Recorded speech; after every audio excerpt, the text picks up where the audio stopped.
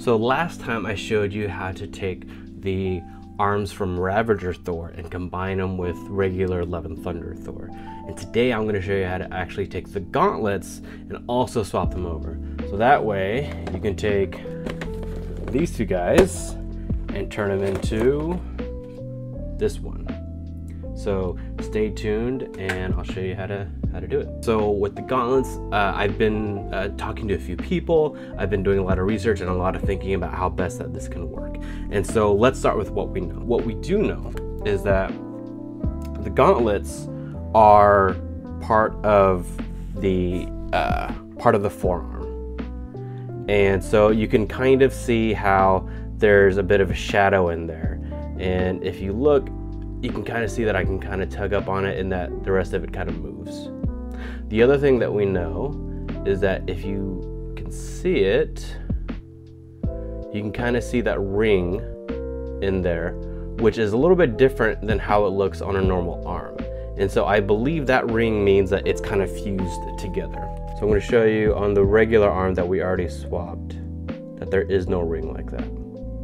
And so what I think what we need to do first is to try to heat it up and pull. That was one suggestion that was given to me that I saw, and somebody said that it should just work after heating up and pulling, and then heating and pulling. And so I've already got boiling hot water right next to me, and we're just gonna go at it.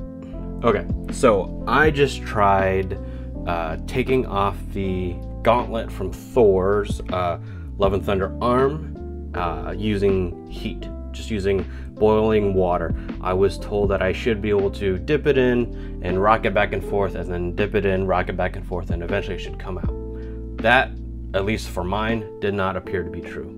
Here's what ended up happening. So I tried that, didn't work, so then I took some trimmers and I tried cutting out, because I believed that you can kind of see that there's a circle in there, which I thought maybe meant that it was fused together at that part, and that once you kind of cut that out, that would just pop out.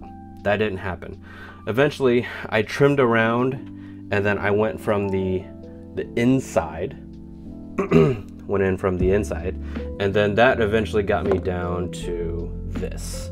And so if you can see it, you can kind of see how there's a flat side in there, but it doesn't appear to have any kind of adhesive against it. You see that lighter white part is where this broke off of.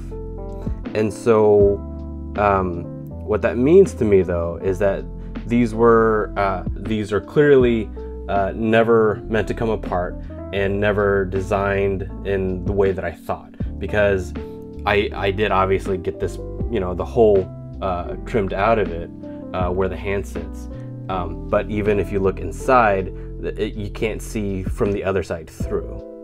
So that was never gonna work. So here's what I'm gonna do. In an effort to make this as easy as possible for any person, I'm gonna use a soldering iron. So I know a lot of people will say that I should be using a Dremel instead, or a rotary tool, which should work as well. However, for any newcomers working with something that's working at high speed, you might mess it up and you might drill a hole through or go in the wrong direction. But using a soldering iron, while also a little bit scary, you're working with heat, but it's not moving at high speeds, and you'll be able to slowly melt and get to where you need to go. So I'll link a recommended soldering iron in the description. I'm using a Radio Shack one, which obviously you can't get anymore, but most soldering irons should be fine. I would recommend something that's not super high temp, just because you don't need a really high temp when it comes to soldering irons in terms of melting plastic. On top of all that, using a soldering iron is not meant to melt plastic, and so with that in mind, be careful of the fumes that will come out as you're melting. I am going to do my best. So I'm just going to go straight in. And you can see all those nice fumes. And now you can actually even see, you can kind of see the hole through there already. So I'm gonna just see it from the other side too. So you can see I made that hole now, but again, we're gonna have to make it quite a bit bigger since that was never really meant to be the whole way through.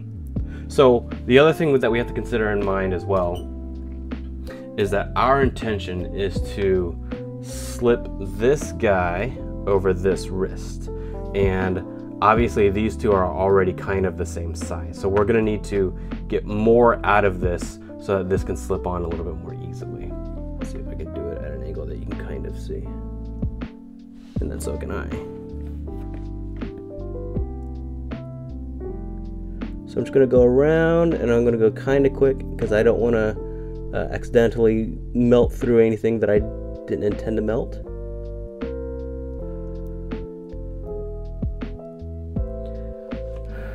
And anytime I do use a soldering iron to melt plastic, I try to breathe outward in order to push the fumes away, as well as to ensure that I'm not breathing in the fumes. This is just a wet wipe, but there are proper soldering materials that you can use to wipe off when you've got stuff heated up on it. All right, I'm just gonna go from the other end now. The other thing to consider when you're using a soldering iron is that the whole thing is hot, not just the tip.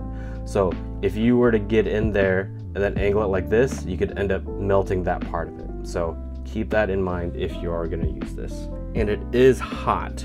As I got closer to the edge, I could feel the heat on my fingers, and it is hot for sure. So be careful. If you have heat resistant gloves, I would recommend using that. At this point, this is what it looks like. And for comparison's sake, let's show you the other arm.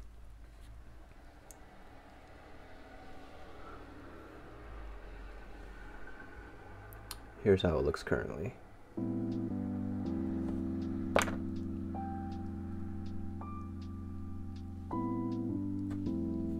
So right now, you can see I have a straight hole through.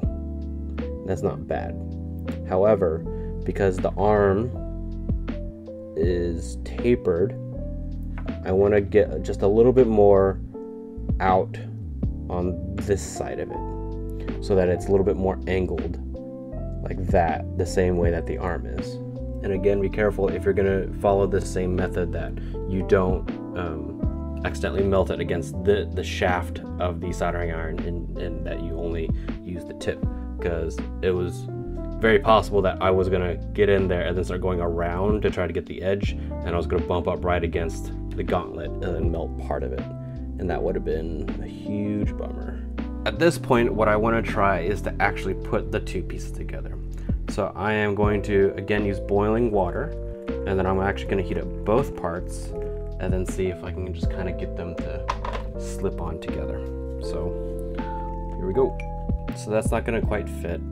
This is still too big, and there's still not enough taken out of here. However, I don't want to take any more out of here due to, you know, risking of taking too much out and it becoming a problem. So what we'll do instead is we'll do the same process, but now to here. And again, this is a destructive process, so if this is not something you want to do, then consider that before taking the first step. So what I'm gonna do is, because you can kind of see how it comes out like that, I want to bring it more tapered inward like that, and we'll see if that helps. And then I guess we'll keep in mind that like that. All right. So here's the arm after we've used nippers to trim it down.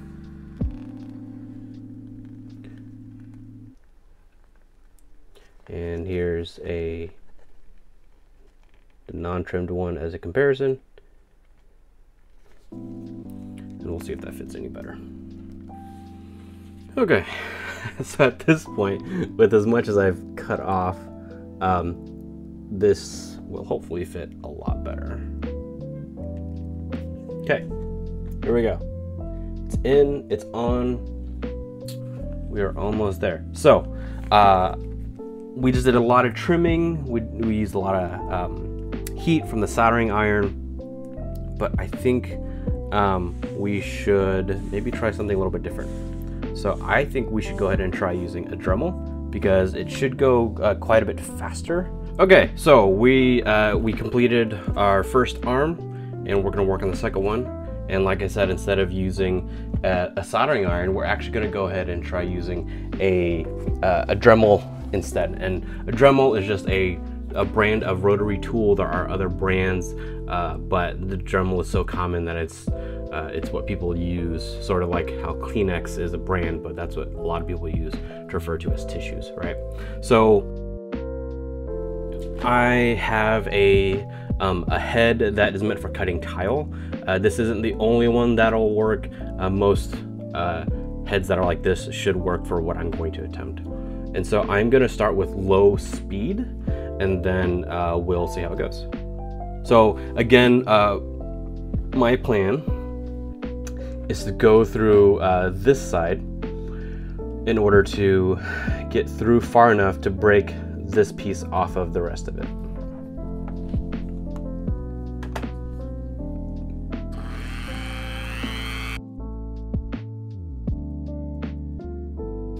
You want to keep in mind that that it can still get hot enough to melt, so just be careful. And you don't want to go at the highest speeds as you can, just because the higher speeds make it that much easier to get out of control. So we want to always maintain as much control as we can with this. I'm going to go a little bit faster now.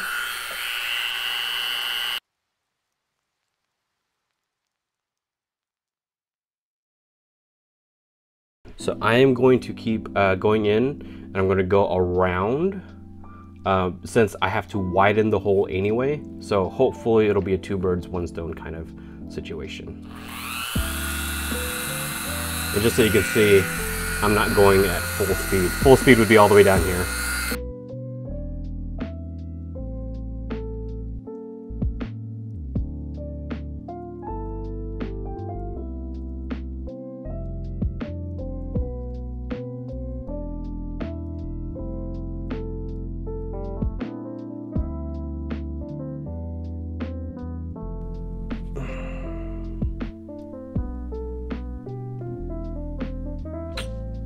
You know what it is? It's that same last bit right here that's holding on.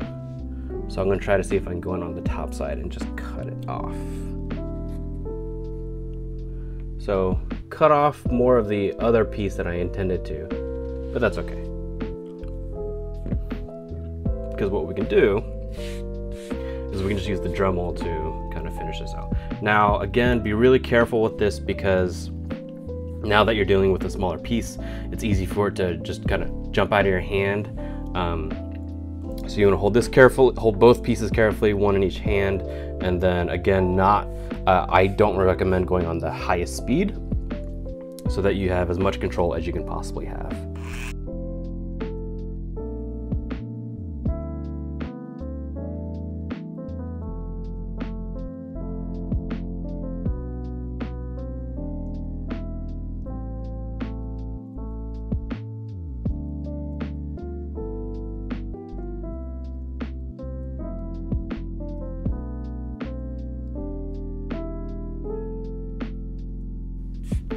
And obviously this method is way more messy than the other method, but it's also quite a bit faster.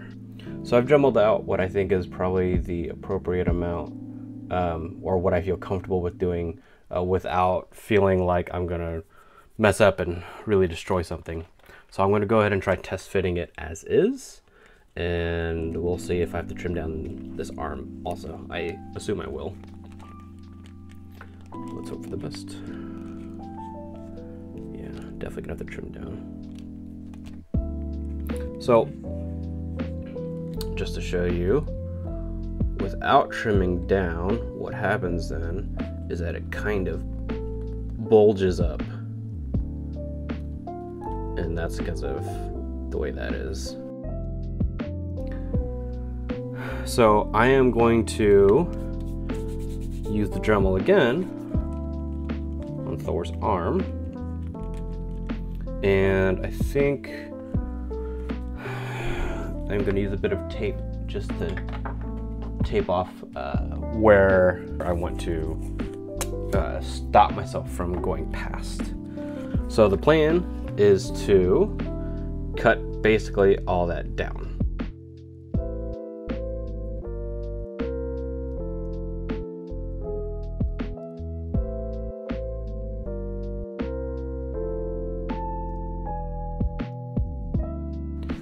Thor's flesh everywhere.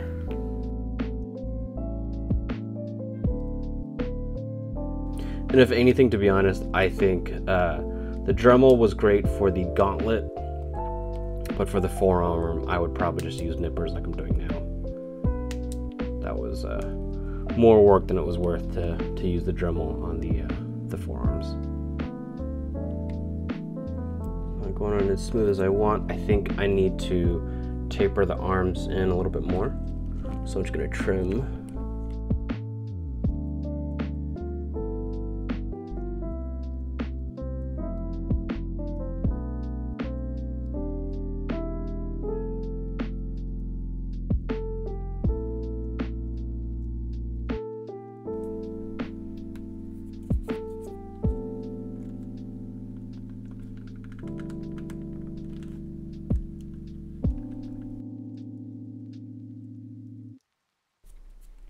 Okay, gauntlet on. You can see our hand, wrist peg is still there. And let's throw a hand on. Fully Love and Thunder Thor, well, based on a combination of Ravager Thor and the Thor that we have available to us. And that's it. So I've shown you how to do it with two different methods, one being a Dremel or rotary tool, one being a soldering iron. Both obviously can make it work, but it really comes down to what your personal preference is going to be. I think that the Dremel is easier, but I think is generally for a more advanced person or modder. And then I think that the soldering iron will be a little bit easier for first time people trying to do something like this. Most of these techniques are applicable to most other mods. So once you know how to do this, then you should be able to do a lot of other stuff too. But if you have any particular mods that you'd like to see other figures, whether it's Marvel Legends or DC Multiverse or any other number of figures that are out there, let me know. I'd like to see if I can figure it out and show you how to do it on camera. So thanks for watching, and I'll see you in the comments.